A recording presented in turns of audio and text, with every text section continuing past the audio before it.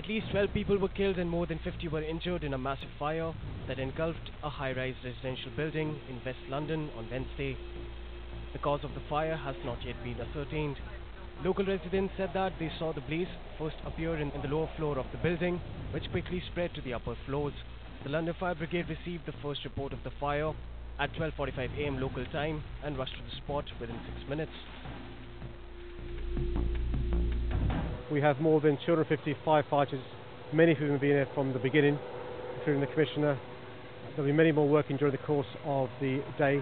We do know that a number of people have died, I'm afraid, and the Commander has given you the figures that we have.